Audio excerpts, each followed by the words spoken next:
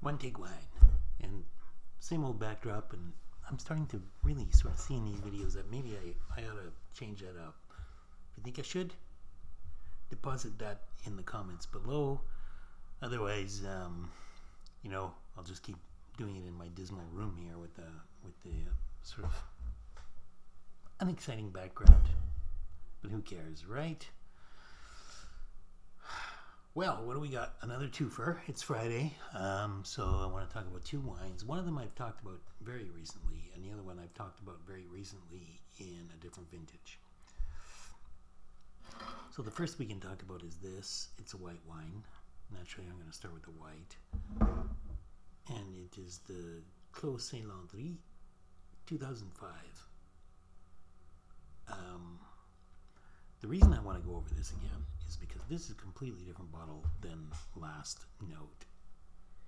If you can see the color here, look at how pale that is. Look how young that is. The last one was very, very advanced. It was quite a dark yellow, butterscotchy, very... It had sort of made its move and moved on. It was still fantastic. It was nice. But this really brings to mind, you know, there's no great wines. There's only great bottles. And it's got to do with storage and etc., etc. So I assumed the original 2005 I bought was probably kept in not great conditions. This, on the other hand,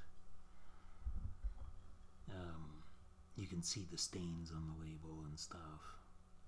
And those are just moisture stains, actually. So it's... I don't have a problem with that because I'm going to drink them. I'm not, you know, trying to sell them for lots of money or anything like that. Cork was perfect. The wine had ridden up the cork top level, and I think for 2005 that's okay. It shouldn't be. I don't think it should have gone down by now. So, but I'm super impressed with the wine's color because that means like it's had limited oxygen contact. And then, you know, when I get this nose, and it's just a little bit sweet,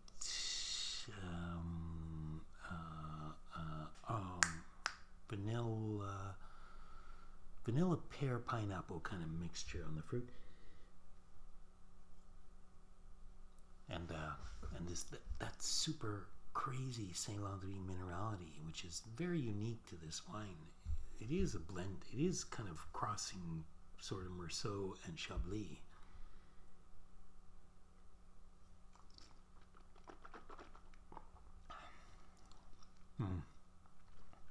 Very pineapple. A little bit fat, but not super fat. This has still, you know, this bottle could actually go some more years. I think it could even get better with some more years. It's got this beautiful sweet fruit. And then a tannic mid palate, I would say. It's more tannin. The fruit drops off, and then the mineral picks up towards the finish. But there's a hint of that pineapple fruit, sort of wafting along from the back. So you're getting this mineral up front, and you're getting this like backdraft of fruit, which is weird. I mean, often the wines that kind of do the other way around, right? The minerals kind of wafting out from the back, the fruit's on the front, it's kind of clipped. I'm generalizing, but you know, my experience with wine. I always think Saint Landry is very, very, it's a funny, I can't really compare it to anything, you know what I mean? I really do believe pear pineapple mixture.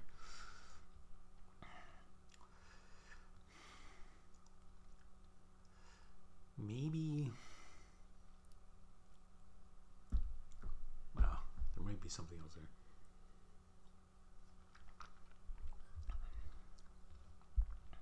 Very Moorish, very salty, and I love the tannin in this. I love the dryness that comes through the mid palate and sort of lingers for the finish, and then the finish kind of comes back up and over that. So it has this beautiful structure, which is quite unique to this wine.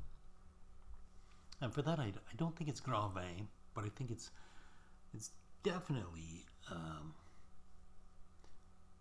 top premier cru. You know, like when we talk about the Clos Saint Jean and Amoureuse, and you know the top premier crus where we start like looking at them. In some vintages, could they be Grand Cru? I can tell you, I've had worse Grand Crus than this. How's that? I'll just put it that way. Especially in these years. And 05 is not the greatest year for white Saint Landry. Has a nice popcorn edge to it as well. This is what we like in white wine, huh? So, yeah, can't go wrong. Bouchard, Bon Clos Saint Landry, and look at that label. I mean, again, I just want to show it. It's absolutely gorgeous. I bought this in a set of 3. So, and this is the first. So hopefully the other 2 are just as splendid. And maybe I'll save them for a special dinner. On to the next one. We're in Burgundy still. It's not a Grand Cru. Let's keep our panties on. I don't know if you can see the color, but it's starting to break a little. It's starting to get a little orangey, you know.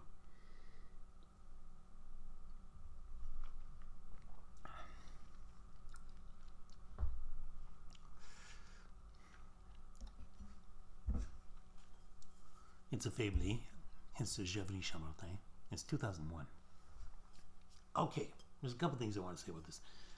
The first one is that Gevrey Chambertin Vieille Vigne is how they call it these days. I can't find any reference to Vieille Vigne from these years. Maybe that's so. If you know anything about it, please comment. And I wonder if who they get the grapes from, or the plot that, I don't know if it's their plot or not, but or the plots. If they just feel that it's Vieille Vigne now after 20 some years, or if who they buy the must from or the grapes from, they can honestly say that it's Vieille Vigne now and it wasn't then. What I will say is this: it doesn't have the depth of today's wines. It doesn't, but in one way it does. There's a succulence to this, and a sort of tanning smoothness to it that kind of contributes and adds to the mineral length.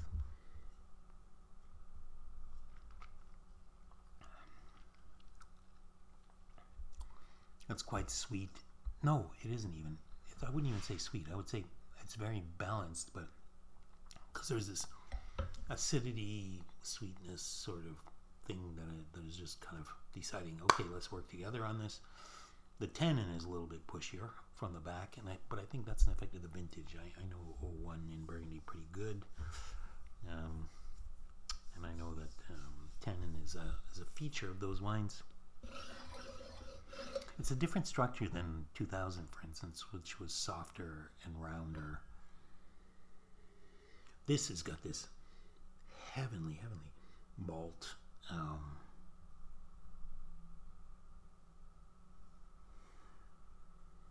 Malt and cinnamon and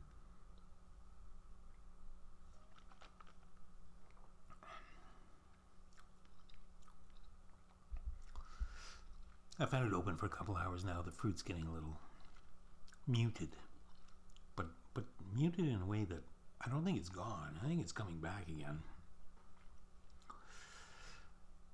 It's surprisingly long for just a village. I will say that there is a fair amount of tannin that is contributing to that length, but it's a well meaty musky mid palate with a refreshing, like when I breathe in now after a couple of sips, there's a lovely cool breeze, which is always a fantastic sign, right? I mean, now we're talking proper Burgundy. It's not, you're not gonna, it's not Grand Cru. It's not supposed to be. It's a Village.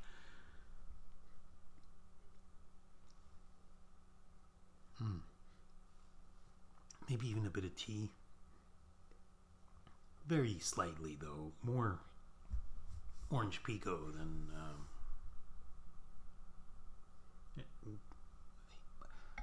a little. There's a sharpness to it. There's an acidity to it. That's a good thing, because it does tame the tannin a little. I can taste that the tannin would easily, happily take over, and it probably will in 5, 10. I wouldn't hold these if I had any more of them. I would drink them. I've got one more. I bought it instead of 2, and I bought some O2s, and that'll be in the next. I'll taste them next time, and we'll talk about that. But there's this musky sense of properly aged Burgundy Village from a proper producer. And I keep buying these Faiveleys.